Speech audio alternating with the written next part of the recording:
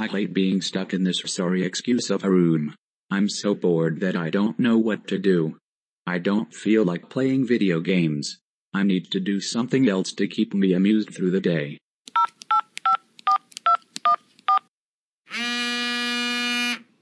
Forget it. I'm not wasting my time talking to someone. I'm just gonna go out.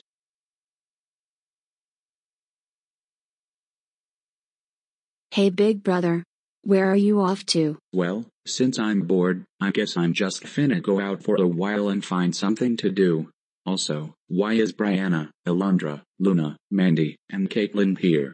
Well, we're all planning to have a slumber party tonight, so we decided to get here early. Alright, that's cool. Well, I'll be out now. See you girls later.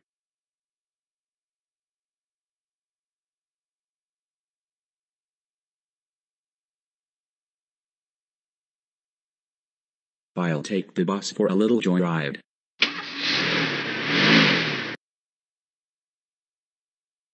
Yo, what's up, Tress? What's good, brother? How you been lately? The usual, bored, in trouble a lot, you know. Typical crap. It's an everyday thing for me. Same here, Caillou. I'm often bored these days as well, to be honest. I don't know what to do to spice the day up. I'm literally at a loss for words and ideas at this point. Yo, if we're talking about spicing the day up, how about we try something funny? What do you mean? How about we pretend that we pass out and make everyone worry for us? Good idea, bro. We can really catch some people being emotional and make fun of them. That can spice the day up. Alright. Let's do it. Bus driver. Stop. Stop. Stop the bus. Caillou and Tress passed out back here. Coming. Oh no. They aren't conscious. Oh god. We need to call an ambulance. We got the idiots. You really thought that tough kids like us would pass out? We just wanted a reaction out of all of you.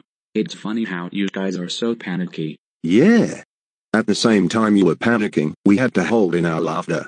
Ha ha ha ha ha ha ha ha ha ha ha ha ha. So this was a stupid prank. I can't believe you both. We all thought that something was wrong.